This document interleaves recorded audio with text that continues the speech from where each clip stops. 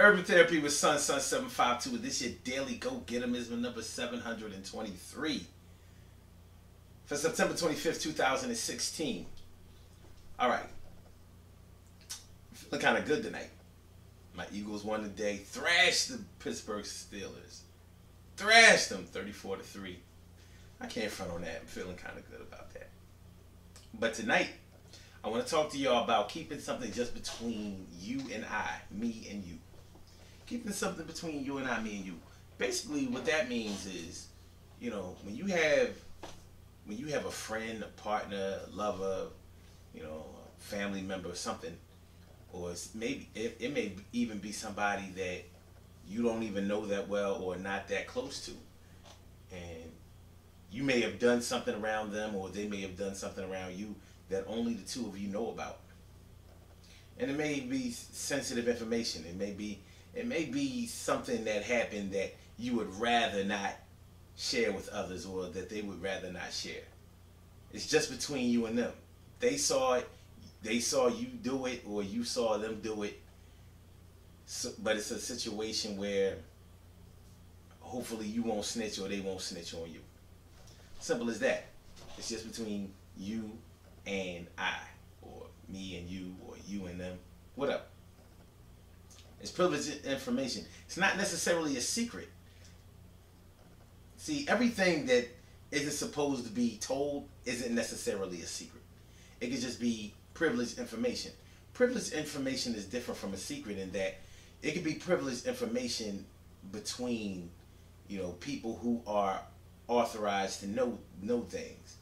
Like, for example, let's say you're the member of a club or an organization.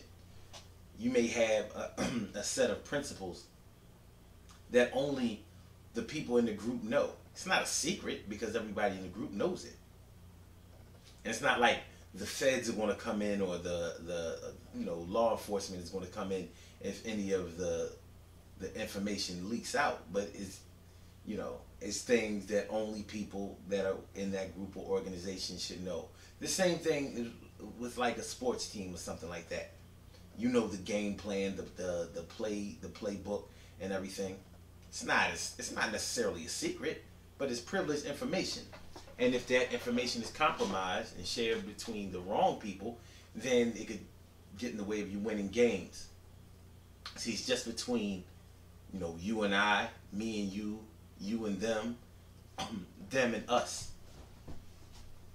See, everything doesn't have to be a secret. See, when you start getting into the whole secret thing, you know, you get into an area where somebody's feelings are going to get hurt if you share the information, or somebody could really get in some deep trouble if the information gets out.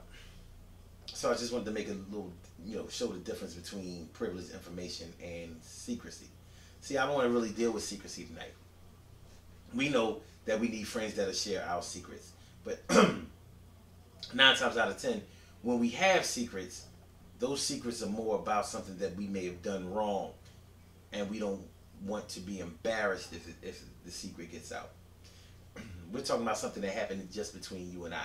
Now, it's similar in that maybe if this information gets out, it could cause some embarrassment on that side.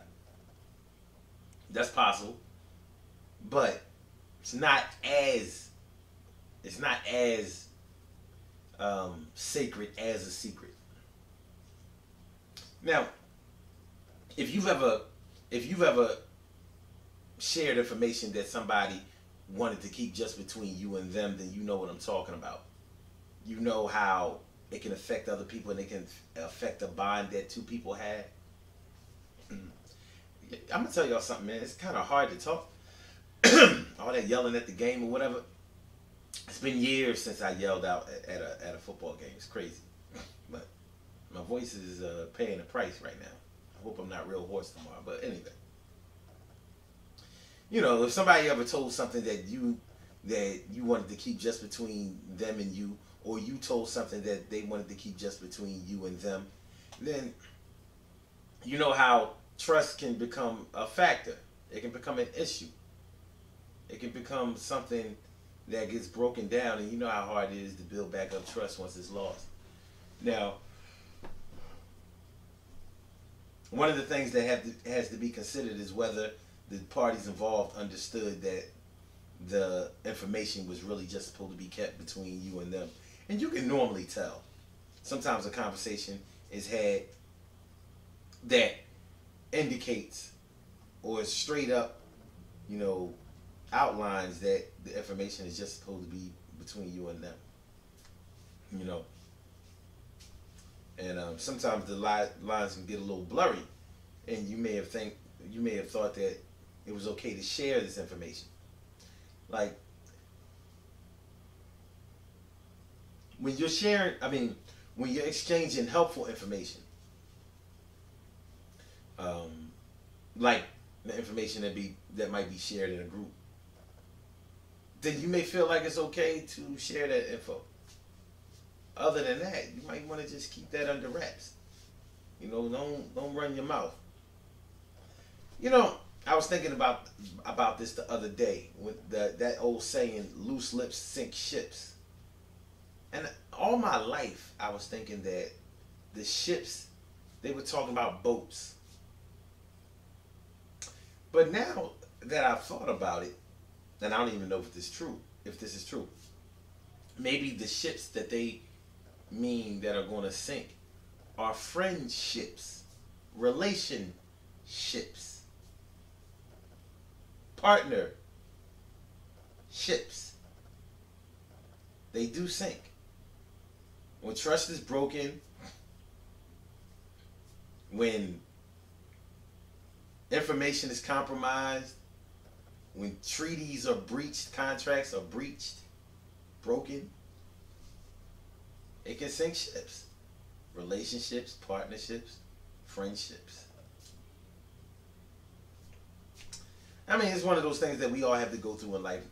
Very rarely do people keep lifelong friends without any turmoil from the time that those friendships start till they finally end.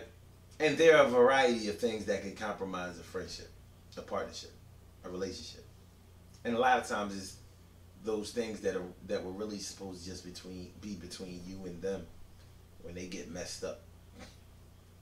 So it's probably a good idea to try to keep it as 100 as possible when it comes to making sure that you keep your mouth shut. Don't be running off.